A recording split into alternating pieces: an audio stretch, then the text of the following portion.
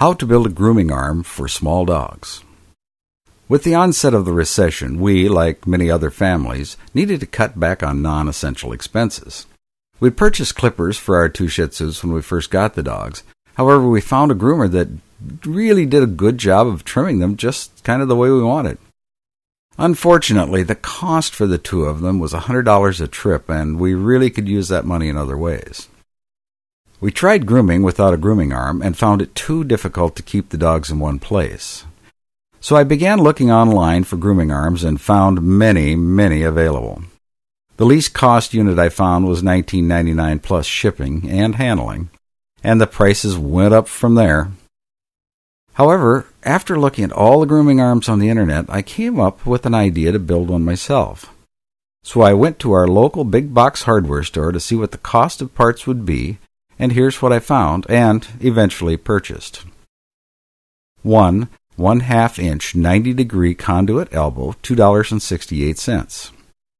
1 1/2-inch 10-foot straight conduit pipe, $1.47. 2 1/2-inch couplers with set screws, $1.19. 1 1/2-inch connector with a set screw, $1.58. 1 exterior outlet cover, metal, $1.98. 1 1/4-inch by 2-inch threaded eye bolt, 68 cents. 4 1-inch number 14 wood screws, 72 cents. The total for the parts was $10.40. Now, I didn't need 10 foot of the conduit, but that was the shortest I could find. Also, I only needed 1 1/2-inch connector with a set screw, but they came in a package of 3. Here are the tools I used: hacksaw, screwdriver, sandpaper and/or file, drill with a 1/4-inch bit, hammer, set punch or a heavy nail, and a vise or some device to hold the conduit while cutting and drilling. Measuring your dog. Measure the height of your dog from the bottom of the front paw to the top of the head, and then measure the length of your dog from the shoulder to the rear. Now for cutting and assembly.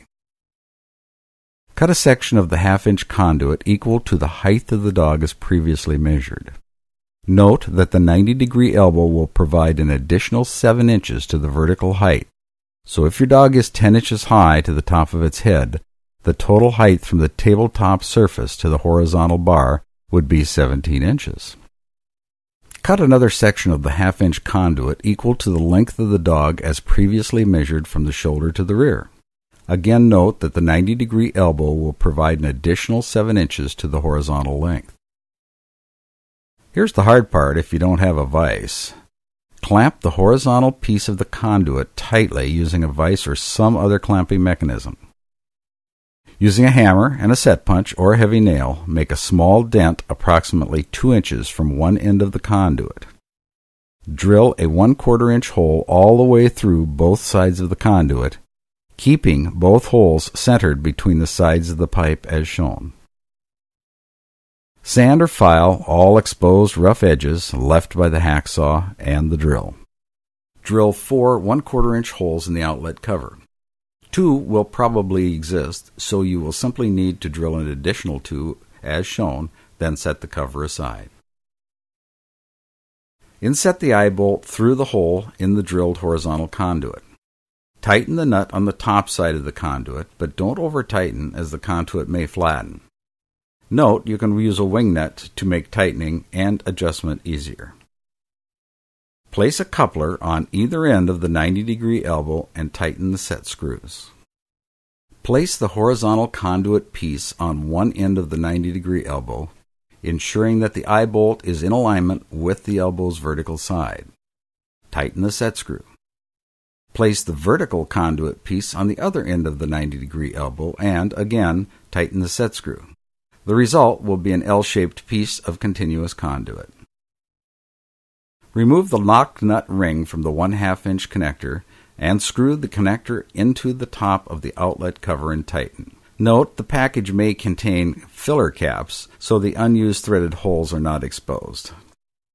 Insert the 1/2-inch vertical conduit into the connector attached to the outlet cover and tighten the set screw, making sure the flat portions of the outlet cover are parallel to the horizontal conduit as shown. The outlet cover should come with a rubber gasket, and you will want to use it if you are clamping to a surface such as a table or countertop. If you want to affix the rubber gasket to the plate, just use some contact cement. I don't recommend the Gorilla type glues as they expand and you may not end up with a flat surface. Double-sided tape will work as well. If you want to permanently mount the grooming arm, then simply use the wood screws and attach the outlet cover to a table. Use all 4 screws to ensure stability and strength. If you want to be able to clamp the arm to other surfaces, such as a table or countertop, I used hand clamps as shown. However, just about any clamp, including C-clamps, will work. Just make sure you clamp both sides of the outlet cover to ensure it's stable. Now for the harness. You have a few options here. First, you could buy an inexpensive leash, cut it to the proper length plus 3 inches, feed it through the eye bolt and tie it off.